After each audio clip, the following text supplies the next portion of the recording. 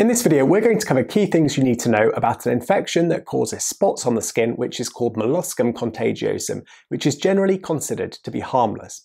We're going to take a look at what it is, what causes it, symptoms and signs, including lots of clinical photos on different skin types, in order to help you try recognize it, as well as what can be done about it. And I've included links in the description box about where you can find out more about it from reputable sources.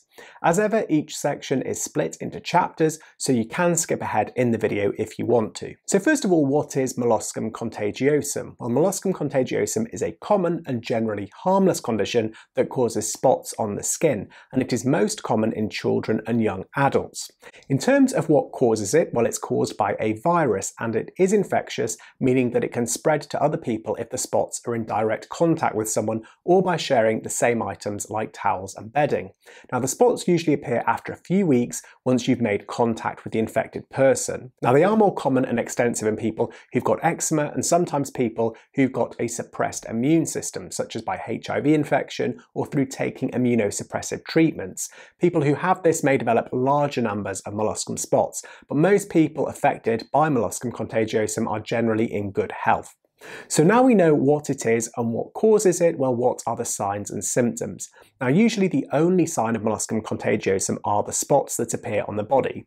Now, lots of different conditions can cause spots on the body, but in general, the Molloscum contagiosum spots have got the following characteristics. So firstly, they are usually small, from about 2 to 6 millimeters across. However, they can grow larger than this, up to 10 to 20 millimeters. Secondly, they are raised bumps on the skin, often described as like a tiny dome with a shiny surface. Usually they're skin coloured, although they can be red or pink, and again, this is going to depend on your skin type, as you can see here in this range of photos.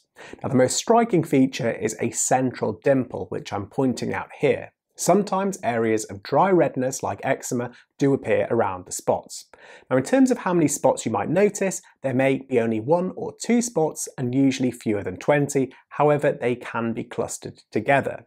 Now, in terms of the most common areas where the spots appear, these are on the face, the chest, the armpit, the upper legs and genital area, however they can appear anywhere on the body.